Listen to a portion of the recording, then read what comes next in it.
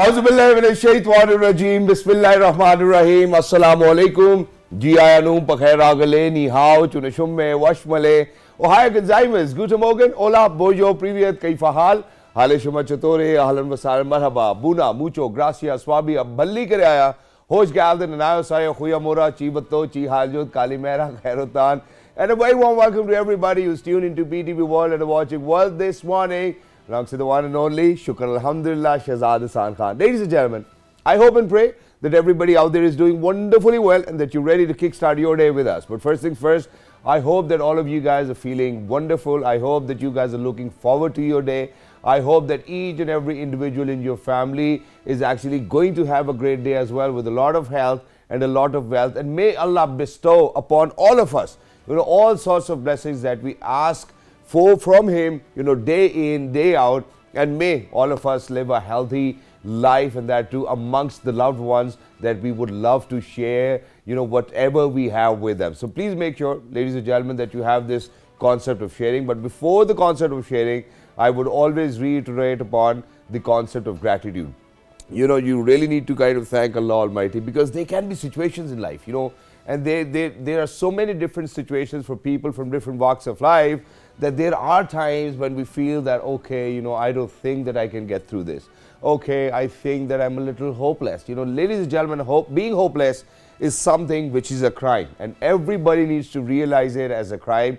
And please make sure that every single day, whatever you have to yourself, whatever opportunity you have to yourself, you seize it and you make the best use of it. But before, I kind of move on towards that, there's this one important day today which we are observing over here at PTV World, and we always love to do that, to make sure that we, spread a lot of awareness amongst people, amongst our viewers in 46 or 47 different countries. Ladies and gentlemen, today happens to be the day of social injustice as well. So Social Justice Day is being observed all over the globe by 180 plus member states of the United Nations. Now imagine, when we speak of social justice, why do we have to kind of talk about it in today's time? Is because of the fact that social injustices occur because of me and you, because of the governments, because of the people, because of how people are doing things, irregularly. I think that's something that we really need to address, because on the day of social justice, we really need to address all of those common issues. For example, poverty. For example, injustices within our own society, and how we can fix that. So me and you need to be those agents of change to make sure that anybody and everybody around us is not suffering from social injustices. And how can we do that?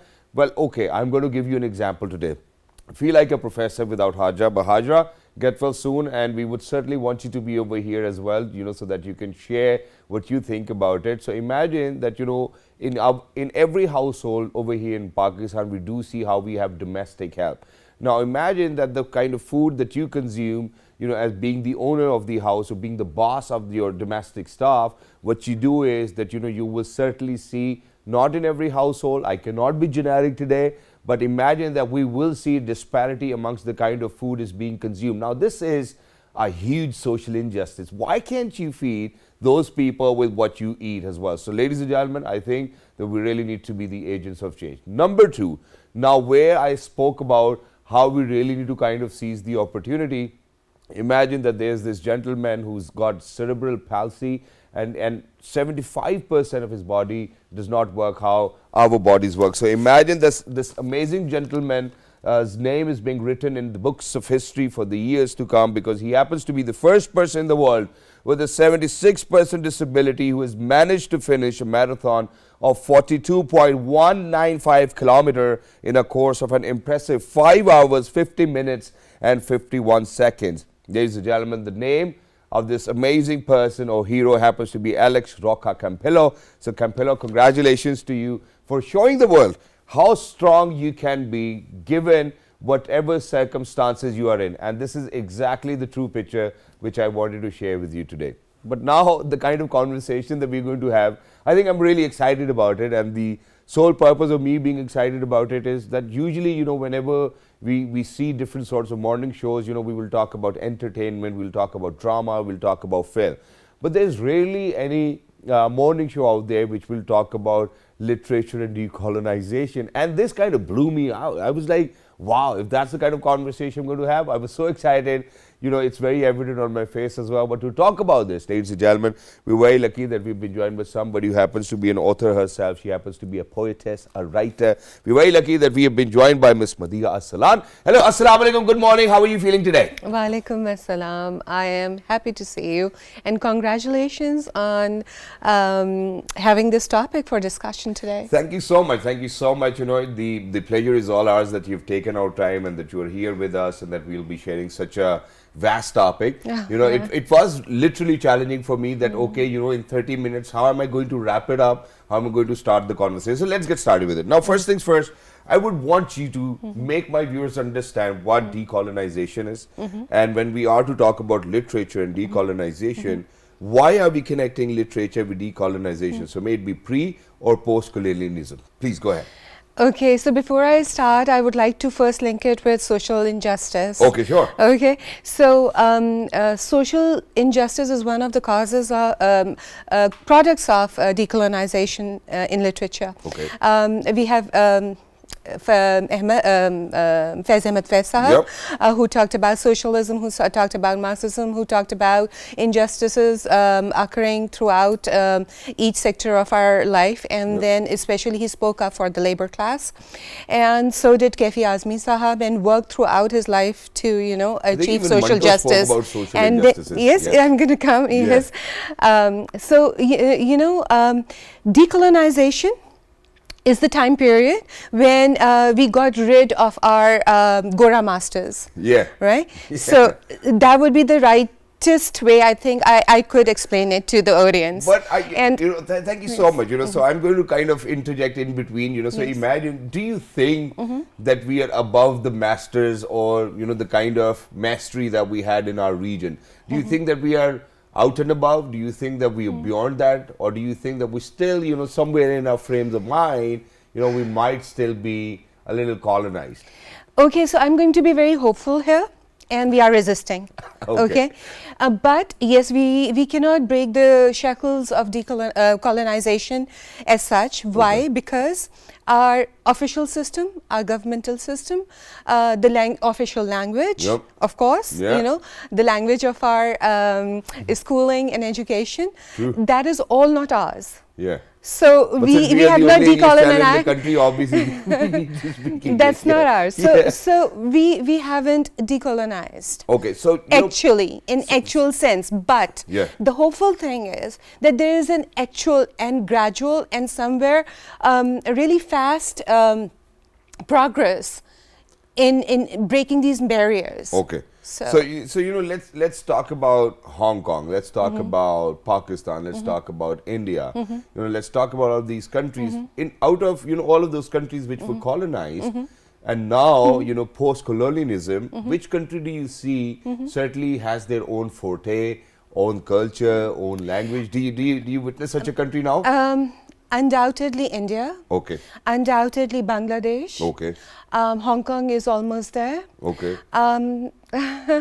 I do not want to sound pessimistic, but we have a long way to go. Yeah, and we will certainly, you know, we are at it, and we will make sure that, you know, that we reach over there. Okay, so now I think that we have established, now let's connect literature and, you know, pre or post-colonialism as well. Now, imagine that, you know, for a person, for example, if I was living, you know, in a country or in a state or in a province which was colonized, certainly the impacts are going to be there as well, and the kind of literature that will be produced, because they're not going to allow to be for any other literature to be produced. So it's more of praise of, you know, wow, you know, this is so amazing and whatnot. Sorry. So how do you see, you know, literature and the writers and the authors, you know, during the time of colonialism and then post-colonialism? Okay, so during the time of colonialism, we see Musaddas Hali. Okay. We see Sir Sayyid's work. We see Ghal's work, pre and post. We see Ghalib, we see Akbar al-Abadi Sahab, we see Mir. They all resisted in their own way. And there was always a nostalgia. There was always a link with the roots. So, but at the same time, the language was their own as well. But again, you know, when I was talking to someone about language being their own, they said, well, it came, the language came from Persia, the language of Mughals. True. So again, there was an impact of imperialism. Right. But then, you know, you have to have an expression, and Urdu became the lingua. But don't you think, because imagine, I still remember that, you know, when my grandfather actually moved from India to Pakistan post-partition, you know, so, you know, the only degree which was being recognized was Munshi Fazal. And Munshi Fazal is actually happens to be, for everybody who does not know, is a degree, you know, in Persian language, right? So this might be because of the fact that they wanted to have that global reach to their work, you know, so because if you are during the times of colonialism, you would certainly want your work to kind of go out in the world so that it has more impact. Do you agree to that? See, language always has an impact, and imperialism does, of course. So Persia was a very strong country with a lot of literary work produced, with a lot of scientific work produced there, right? So it was basically the light in Asia, right? Before the Westerners, the Goras, the Britishers captured us, right? So their work, when it reached Hindustan, which was Pakistan and India and Bangladesh, their work was then not only read and studied, but then, you know, it developed another language of its own, the lingua franca that came into being, which was Hindi, that was Persian, that was English, that was Turkish, and, you know, that became lingua franca, right? So we were just talking, you just asked me which country has its own forte after decolonization, and I said India. And one of the reasons is that when they speak English, they speak it as their own. We are more, actually, we Pakistanis are more concerned about the structure, about the vocabulary, and how, you know, we think thousands of times before putting up a question in English or replying in English. And we do. No, yes, generally we do. But if you look at that part of India, the subcontinent part, it has developed its own English. You know, they do not fear, and then they have developed English literature as a genre of literature in India. We have not recognized English as a genre of literature as yet. Exactly, but thank you so much. You know, I think that what we're trying to kind of refer to over here is that, for example, now we're the only English channel in the country, and certainly we're not putting up any accents or whatsoever. You know, so we make sure that, you know, that we have. I was not talking about the accents. No, I truly get that. You know, to recognize the literature aspect of it, and there are a lot of people who are working on it as well. But now let me bring you down to where you spoke about so many, you know, poets, you know, who actually were during the time of colonialism as well, and they wrote and how they were recognized. Can you share a few couplets, you know, from their books or, you know, from their poetry, so that we can actually understand how there was a change in the literature during colonialism and then post-colonialism as well. So please go ahead. You know, during colonialism, what were the writings? Let's go. Okay.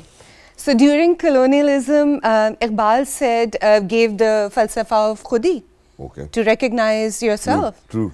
Akbar Allhabadi talked about common people, right? Exactly. Then Sir Syed Ahmad Khan developed the university, Aligarh, right? True. So these are all examples of the colonial era.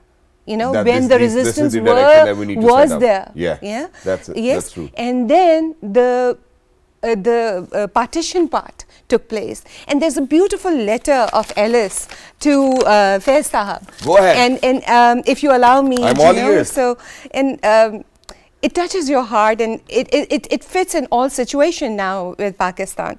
And she says, "Dearest, haven't heard from you yet, but Tasi tells me that he had a telegram from Chris to say you have arrived.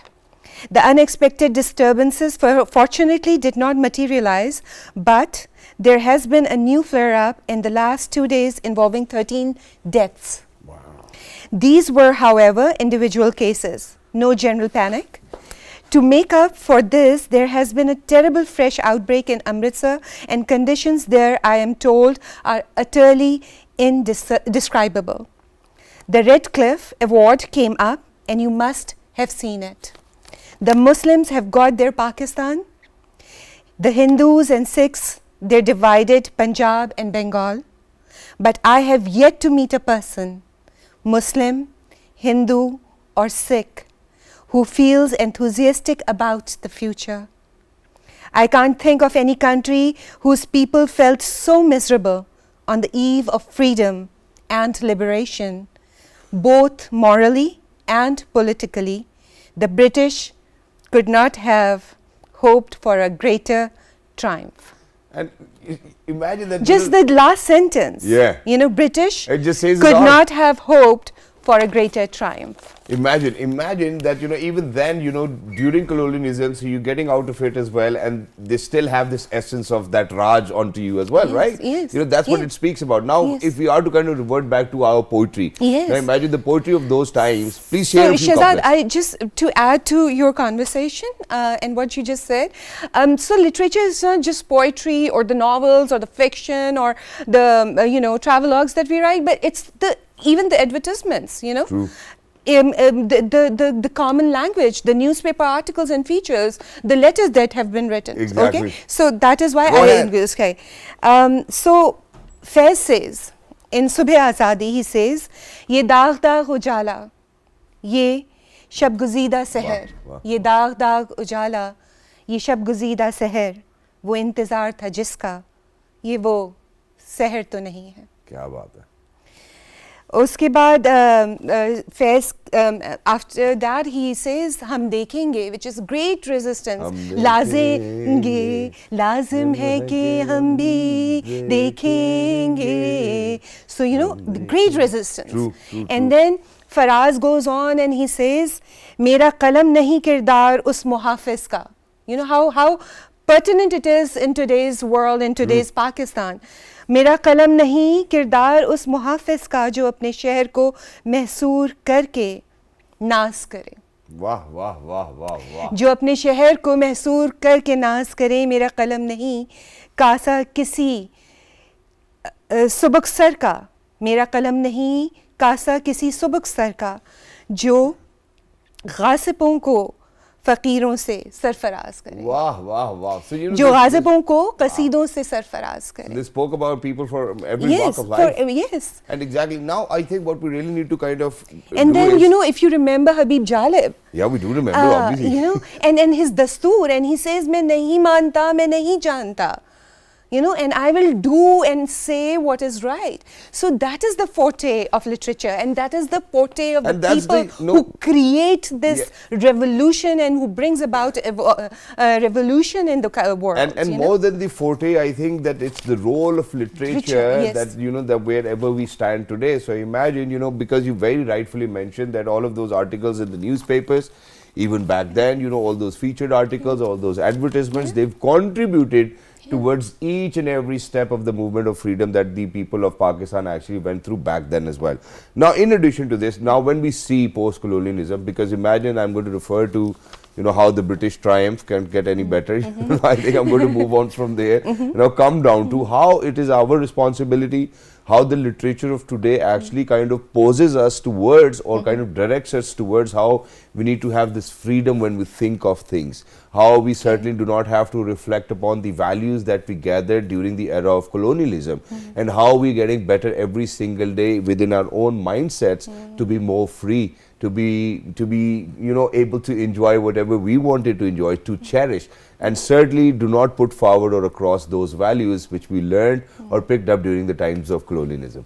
Okay, so this is a very, very important and interesting question, and it will require a few lengthy answers. Sure. Okay, so I will start with, see, the decolonization developed or gave birth to this intense looking forward to know who you are. True. To find out who you are. Identity, you know. It gave birth to a lot of questions. Is English our language? Are we like the stereotyping that was during the colonialism and imperialism or the Orientalism suggested few feminist ideas, like, you know, a woman should be like peachy colored, like large eyes, or you know, with this hair and that hair. So then it probed questions into the minds of writers, into the minds of youth, in the minds of scholars, that really, Is that our tradition? Is that our culture? Is that our language? And every language has an ethos, right? It has an ethos. And that ethos is the culture behind it. And that develops that language, that develops that literature. True. Right? So one of the biggest and most power-oriented outcome of decolonization was finding out who you are. Exactly. So have you figured it out? I think we're still at it. No. Okay. You asked me if I have. Yes, I have years ago figured out. You know? Wow. I think that's wonderful. And this is exactly. Do you think it is important for us to figure it out? And why do you think that it is important for us to figure it out? Okay. If you do not know yourself, how can you be honest with anything? Because we believe that, you know, we're still on a journey. You know, it's not about destiny. And if you're not honest, how can you work in any system? And do you think that to be honest, we really need to identify or know that who we are? Yeah. And embrace it. To be honest, And to embrace it. And what if we are unable to embrace it? As an individual, if I am to ask you, what if I am unable to embrace it? Then you are living in Pakistan, you see it all around you. Exactly. Thank you so much for saying that. That's where I wanted to bring you as well. And this is the job of an anchor person. Now, very quickly, I'll come back to the point which you raised just right now while you were at it as well, that how we really need to embrace it and whatnot. But there's this one piece of work which I would love to share and inspire you. And it says that the title of the book happens to be Bhadu. You know, it's a weather over here. You know, and you can ask me a question about it. It's a season over here. You can ask me why I chose it. So I'm going to ask you. So by Madiha Arslan. So why Bhadu? Okay. So everybody asks me that, and I tell everyone that I was born in India. Okay. In India means Indo-Pakistan. Yeah. Right. My parents came from India. I am from this earth, and I'm going to go in this earth. Right. True. How can I separate myself from it? My second very important logic is we in Indo-Pak, in Punjabi calendar, we had 11 months. Yep. Sorry, I should not use had. Sawan, Sawan, Bhado, Jeth, you know, and so on. Can you name all of these? All of these, no, not right now, but yes, I know. Okay. So 11 months, out of all these 11 months, Bhado is the only feminine month. Right? That's good. Okay. Yeah. So, and there's a very beautiful folk why is it story. a feminine month? How do we know that this month is a feminine month? Because that's how it's used in the language. Okay, in Punjabi language. Okay, so that's the reference point to it as well. Wow, that's wonderful. And the story behind it is that during Sawan, during rainy season, the mother-in-laws would send their daughter-in-laws to their meccas, right? And go, right? Because they could work, because it was a nice weather and everything. And during Bhado, they would call them back. Okay. And this was a time where women used to feel claustrophobic, they were oppressed. Okay. And then, you know, the Bhado altogether is a month of humidity. You can't breathe in Punjab. A little bit, I'm talking about difficult for you. Yes. Not only, I'm not talking specifically about, but in Islamabad, but in Punjab and in Karachi also, you know. So it was kind of a break from oppression from me. Wow, that was a break from oppression. And so what did you write about in this book? Okay, I have written all the life experiences. Okay. I've written about environment. I've written about politics. I've talked about suicide bombers. How you feel. Yeah, there's a lot of Sufi thoughts there. And each one of, I've talked about social issues like rape and meher. And I have not tried to give any of my lingual ethos a foreign name. I have called Kamli a Kamli, I've called Meher Meher, I have called Tasbih Tasbih, I have called Kaaba Kaaba. Wonderful. And there are footnotes under each poem, and which explain to whatever extent I could in English what these terms mean. And it's beautifully written as well, so which is why I'm going to share a few lines from here as well. You know, the title happens to be Few Friends. Right? Yes, it doesn't matter. Anymore, no more. Ages ago, I learned to grow. Scented flowers were wounds made by friends, not foes. Oozed pus, infecting love with venomous thoughts. My God, you know, that's this is too much. I really need, I need this book. So probably, you know, after the show, I'll get it signed up as well. But very quickly towards the end, to wrap it up, do you think that... Are we already at the end? Yeah, we're already at the end because we have another segment, another guest waiting who needs to talk about fitness and whatnot so that we are in a fit society and we live in a fit society as well. Very quickly, towards post-colonialism, do you think that when we talk about these gender movements, feminist movements, inclusivity, equality, all of these things, do you think is that how we're going to get to a point where we recognize ourselves?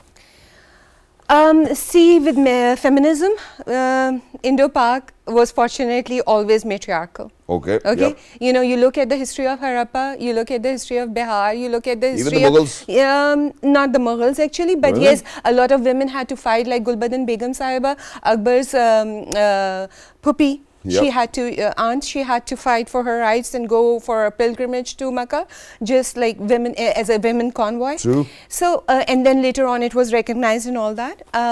But quickly, you know, I would like to name few of the foreign authors, like Maya Angelou. You know, and I want to recite one of her feminist. We just like, short on time. Yes, very short, very shortly. And she says, I am a woman phenomenally, phenomenal woman, that's me. Out of the huts of history's shame I rise, up from a past that's rooted in pain I rise. I am a black ocean, leaping and wide, welling and swelling I bear in life.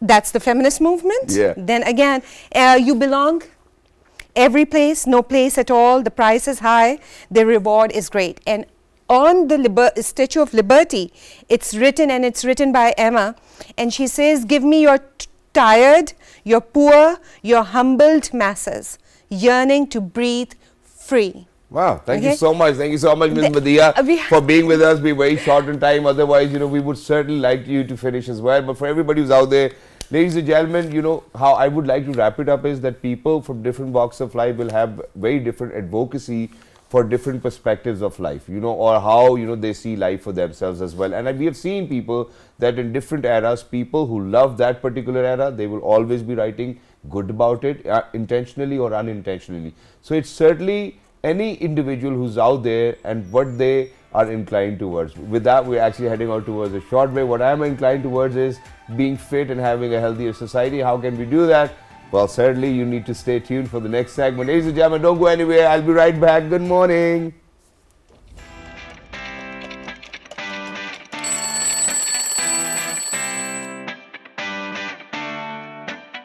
Ladies and gentlemen, welcome back. Thank you so much for staying tuned to PTP World. You watch your world this morning. And for everybody who just tuned in, ladies and gentlemen, earlier we were talking about literature and decolonization, where I still think that, you know, that the conversation was a little dry. But when it comes down to literature, for people who are inclined towards literature, I think it was a wonderful roller coaster ride for me, for them, and for everybody who is out there. But now let's talk about how it is very important for us to be all fit and make sure that our society is a healthier society and that everybody thinks about getting fitter as well.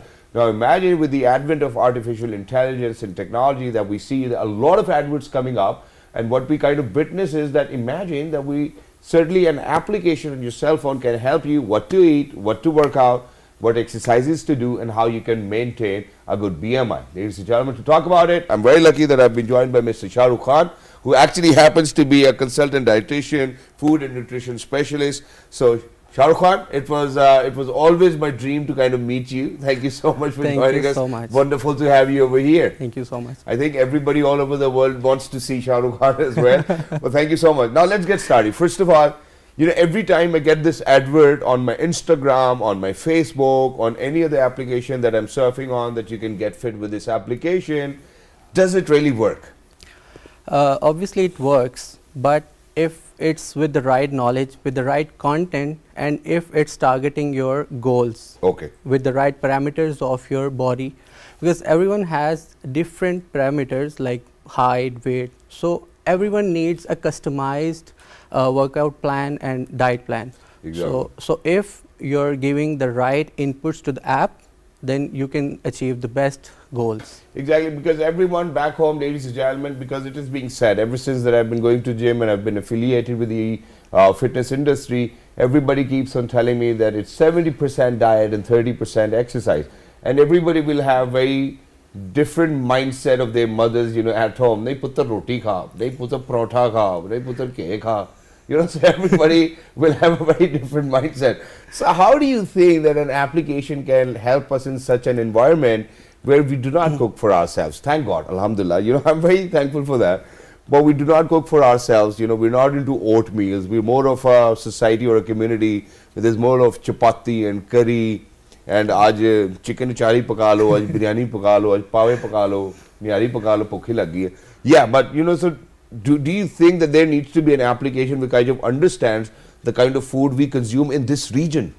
Yeah, obviously, because what the science says, if you track your calories, if you track your macros, your protein, carbs, fats, minerals, vitamins, so that is the science. Yeah. So you need to track it. So the best solution is, because technology gives the best solution, so the best solution is there is a huge library of food items worldwide. So even if you're in America, or even if you're in Vietnam, in somewhere else, you can just write or search your food item which you're eating, and you can track that. Okay, that's a good idea. But imagine that, you know, for people, you know, whom I have seen very fit, alhamdulillah, you know, either are the people who are affiliated with the fitness industry, or either are people who are entrepreneurs, who are people who are high achievers and whatnot. Because imagine that it's a form of self-discipline for people who actually make sure that, you know, they're going to stay fit. So, you know, there's so much of advanced technology out there. Now, for somebody to, or probably a person like me, where there's so many deals going on, you know, there's so much work, and in the middle of that, I'm counting my calories, you know, so it's a little difficult for me. Imagine that, for example, there's this sensor for diabetic patients. Why can't we have a sensor placed on our arms which will let us know whether how many calories, you know, how many carbs have you already consumed? Does it work like that? Yes, it's already working in different Western countries as well. Okay. AI based. Yeah. Some of the countries have introduced those technologies, like you're in front of the camera, you're moving, you're doing some workout exercises, and it's calculating your calories. Okay. Even in FitFlex, which is based in Pakistan, FitFlex is giving that solution as well. If you're watching the content, the video content, so it gives you the solution. Like, how accurate is that? It's totally based on the, if you talk about the video content, it's totally based on the simple formula. Okay. What is that formula? Met value. Okay. It is based on your height, weight, and your activity level. Just how we, no, so that's not exactly how we actually kind of calculate our BMI, right? No, you know, because BMI it's the height, it's the age, and then it's the weight. Yeah, BMI right? That's how we else. calculate. Yes, okay, that's wonderful. And with MAT value, what value do we take out? You know, what is it going to tell us? MAT value basically tells you what's your exaggeration point. For example, the exercise you do, the workout you do, it gives the calories you burn. All right. And the BMI is just an indicator which tells you about the whether you need to reduce weight or not. Yeah, exactly. Whether you have excessive fat levels, all of that. Okay. Now let's talk about this application that you guys have developed over here in Pakistan. How does it help anybody and everybody to achieve whatever they want to achieve with their body? FitFlex is the solution which provides the best workout plans. Okay. And how it gives to the user, the common user, they just need to install the app. Okay. And just watch the video content and do some workout. Simple as that. And there are diet plans as well. But as you said, diet plan is a difficult task to do. But what we are giving is tracking, the automated tracking. You can search your food and track your calories, because we are giving the solution in which the calories, your daily requirement, is given by automated process. So the application is going to tell me every single day that, you know, today you have to consume these many calories. Yeah. Now imagine all of a sudden my daughter walks in with a pack of chips. Now I need to eat it, right? Obviously she's offering it to me. I'll be like, Daddy, please have some. Okay, sure, bete, why not? Now imagine, so this is where we compromise a lot of calories as well, or on a lot of calories. Now imagine it's a good idea as well, but then do you think that the application is going to suggest me that, okay, these are the different food types that you can consume today? For example, maybe eggs, maybe protein shakes, you know, maybe oatmeals, maybe protein, just, you know, probably having a chicken tikka. Do you think that the app's going to suggest that, or we have to do it ourselves? Yes. Side by side, there is a recommender as well. Okay. Which is based on your inputs. All right. Based on your goals. So what do you want to achieve? For example, I want to achieve a highly muscular body. with probably 100 kgs of body weight. Do you think that I'm given that option within that application? Yes. Okay, so you know how to kind of do that and go about it. And in how much time, if you are to follow that entire process of that application, in how much time do you think I will have my desired body? If I stick to it 100%. This question is very subjective because it's based on different body types. Yeah. Yes. Now, how would the sole reason why I asked this question was, how would the application know what is my body type? Because you're giving the inputs of your body. But everybody is going to give it now. But imagine that the application won't know how my blood kind of how I have a different blood type, how I respond to different fats, how I respond to different carbs. So that's exactly something. There is some limitations. Okay. Obviously, application is not that much advanced or digitalized that the user cannot give their blood results. Yeah, true. Biochemicals they cannot provide to the mobile application, but there are certain apps where you can track your biochemicals as well. Really? Not in the terms of that you need to give your blood to the app. It's not that way. It's just put in your results or reports or something. Exactly. Yeah. You just have to put your AB positive, this and that and all of that, and your blood CP profile probably. Even there are diabetic apps which is for diabetic patients which track like if you have your food in your hand or at your table. So let's make it simpler. So I'll make it simpler for you. How do you think that, because you spoke and you said that that it's really subjective. So for example, out of 100, how efficient do you think this application is if you follow it 100% to get to your desired goal? Do you think for some it will be 100%? Do you think for some it will be 50%? How efficient is it going to be for people from different walks of life? But on average, I think 70 to 75% it's going to work. Yeah. Really? Because most of the time people only dream about having abs, right? Do you have abs, by the way? Yeah, I have. Yeah, well, that's wonderful. It's very evident as well. So ladies and gentlemen, I think for somebody who actually happens to be an example and exhibits the same muscular body, which they're talking about, I think that the application might be working because these are the brains behind that. Now, how do you think as a consultant dietitian, you've given your input within that application and how it's going to work? As a consultant dietitian, the best approaches, the best knowledge for according to the consumers. We done surveys, we done researches before making this app. Okay. So according to the marketplace, according to the consumer perception, we developed all those modules. All right. To consider. How many different modules are there? There are basically 2 modules basically, but we can consider it into 3. Okay. But one is content-based, video-based workouts, training plans, and one is GIF-based, just to make your muscle movement right. All right. So whether the angles are correct or not, so that you do not get yourself injured. So, and do you think that anybody can use this application? For example, I'm a beginner, right? And so I've gotten all the weights at home, and now I turn on the application and see these workouts.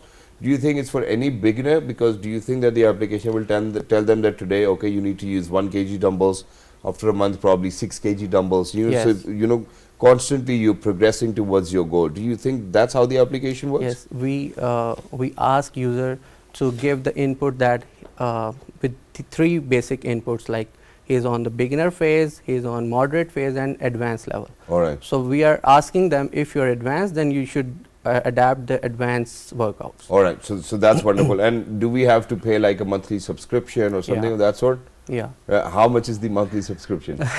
Monthly subscription right now is for 100 rupees. That's it? For Pakistan market. Yeah. Well, but it's different for and the name of the application happens to be? FitFlex. FitFlex. Yes. All right, so anybody and everybody who's out there, if you're looking to get fit and so that you can actually flex kind of, I think that's how you flex.